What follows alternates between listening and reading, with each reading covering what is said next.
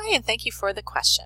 So here's the equation that we were given. 1.1 times 10 to the 22 Ag atoms times 1 mole of Ag over 6.022 times 10 to the 23. And we are finding moles of Ag. And when we set up the equation like this, our atom units cancel out, and that will leave us with the number of moles. So what we then have is we multiply 1.1 times 10 to the power of 22 times 1. So we multiply across everything in the top. And then we divide by what's on the bottom, 6.022 times 10 to the 23. What I like to do then is I like to break this up. I like to take the 1.1 and divide by 6.022, and that's multiplied by 10 to the power of 22 divided by 10 to the power of 23.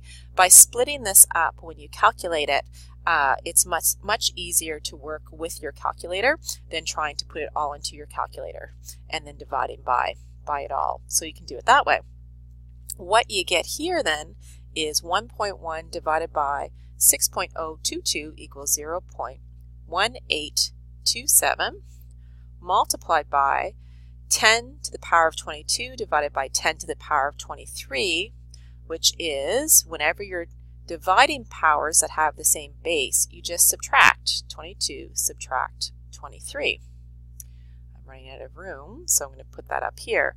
What that then equals is 0.1827 times 10, and 22 minus 23 is -1.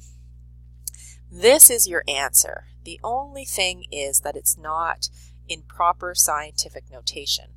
The reason why it's not proper is because there's a 0 in front of this decimal place, and in proper scientific notation you have to have a number that's greater than 0 here. So what I like to do before I move this decimal over here a 1 is I like to, if I can, write this out just as a regular number and not a scientific number.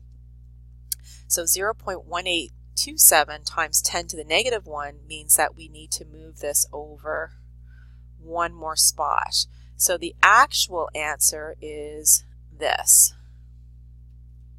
0.01827. That's what 0.1827 times 10 to the -1 is equal to.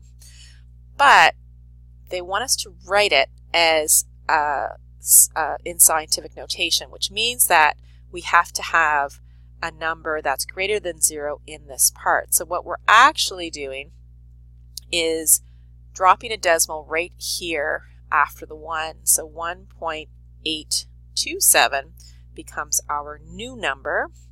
But in order to make our answer equal this, we actually have to move the decimal, because it's now here, we have to move the decimal 2 places to the left in order for 2 in order to make it equal to the actual answer. So that's why it becomes 1.827 times 10 to the -2. All of these answers are the same. They are all correct. They all equal the same number. The reason why they want us to answer it this way is because they want us to put it in proper scientific notation. And proper scientific notation means that you have to have a number greater than 0 in front of the decimal. So the challenge here is being able to